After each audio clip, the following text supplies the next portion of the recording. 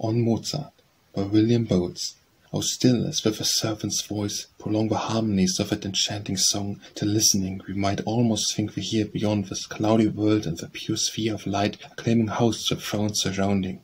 The long hosannahs evermore resounding, soft voices interposed in pure accord, breathing a holier charm. Or every word falls like a drop of silver, as a strain in winding sweetness swells and sinks again, sang ever thus, beguiling life's long way, as here poor pilgrims of the earth stray.